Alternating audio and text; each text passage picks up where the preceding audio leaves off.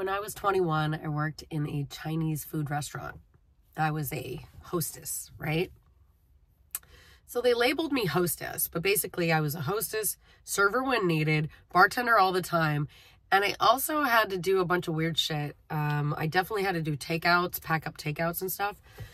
But I had to do a lot of other weird things like, you know, organization and stuff that didn't really fit into a hostess, you know, job description. So anyway, I went there and worked there because I loved the food. Like, I really liked the food. It was called Fortune Fountain. They might still be open. I have no idea.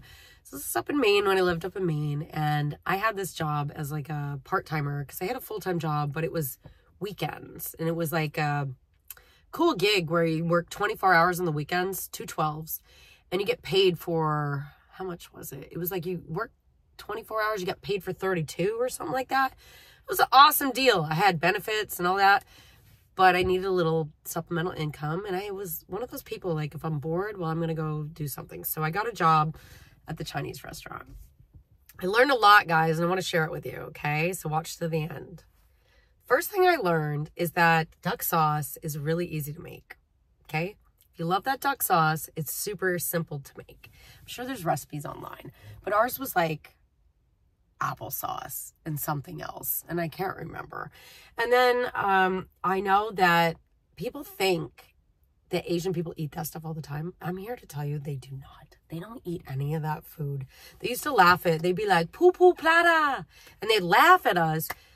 Not me, but like they'd laugh at white people who ordered it because they're like, oh, it's such junk food, you know? And I thought that was so funny. I'm like, oh my gosh, like my favorite stuff is their junk food, right? So I really paid attention. What does the owner eat? What do the workers eat? And I paid attention because everybody talks about, you know, the Asians have beautiful skin and they're so healthy and they live long and they're smart, you know, and they have great skin. I mean, you don't see Asian people riddled with acne unless they live in the United States. So let's get real here. And what did I notice? They eat a lot of vegetables. They don't eat the sauces. And they eat maybe plain white rice or brown rice. It's not like what we order. So understand that, guys. Asian people do not eat Chinese food, okay? They might eat Thai food. They might eat other kinds of food.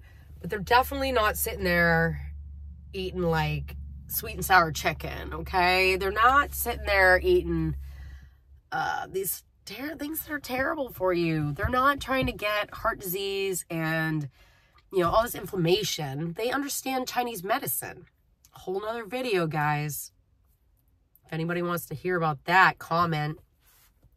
Chinese medicine it's beyond the scope of normal Eastern medicine. Or, I'm sorry, Western medicine. Eastern medicine is a different realm, okay? They take everything into account, like your whole body health, everything you eat, everything you do, the energy inside you. So there's more to it than just, oh, well, you eat pancakes, you're not healthy. You have carbs, you're not healthy. There's so much more to it. And they also believe that salt equals life. Wow, okay? And what do they say here? Quit eating salt. It's bad for you, bad for your heart, bad for this and that. Misinformation is the type of salt, okay? That iodized salt on your table in a little salt shaker comes in the little rainy day girl salty shaker, you know? Okay, you know what I'm talking about? Morton's salt. Cut it out. Cut it out, guys. Sea salt.